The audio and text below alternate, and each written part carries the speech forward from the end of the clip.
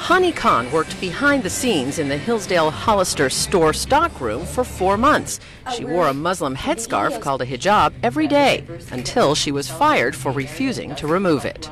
Growing up in this country where the Bill of Rights guarantees the freedom of religion, I have felt let down. The Hollister store manager in Hillsdale had no problem with it when Khan was hired for a stockroom job, but 4 months later, a district manager and human resources did.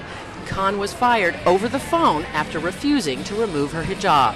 No worker should have to choose between their religion and a job. The Equal Employment Opportunity Commission filed a discrimination lawsuit against Abercrombie and Fitch, which owns Hollister. The Legal Aid Society is joining that suit, asking for Abercrombie to change its policy and for punitive damages. Legal Aid says Abercrombie violated state and federal civil rights laws. Abercrombie prides itself on requiring what it calls a natural, classic American style.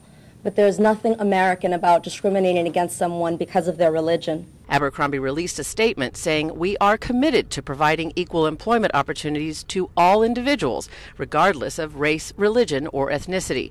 We comply with the law regarding reasonable religious accommodation." Khan said she's received death threats since her story went public. They came in the form of emails, and they were sent directly to the care office and weren't personally sent to me, but they talked about decapitating my head and wrapping it around pigskin and burying it. This is the latest in a series of discrimination suits against Abercrombie and Fitch. A federal class action brought by minority employees and job applicants was settled for $40 million in 2004.